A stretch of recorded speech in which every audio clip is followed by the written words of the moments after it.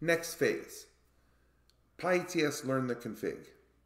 Ask it to generate something, in my case an NTP server with an IP address, in human language. Get the answer, use pyats.configure to push that config, relearn the config, do a differential and see if it worked. And let's turn the termmon logging on the switch to see if this actually happens in real time. So let me start running this code, and let's get the termmon up. And as you can see in the code, I'm asking it to, it's hard for me to show you both right here, generate the configuration for an NTP server. Looks like it worked. Looks like it got .configured. And here is my differential. You can see plus NTP server. Plus NTP server. This worked. Check this out, everyone. If we look at the logs. So everything passed.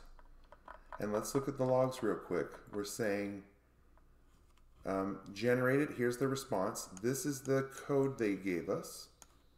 And then here's us logging in and configuring it. And then here is the differential on the device. You can see that it has plus NTP server. And if I bet you, if I go on the device and do the show run include NTP, there is the NTP server, configured via a ChatGPT answer and pyATS.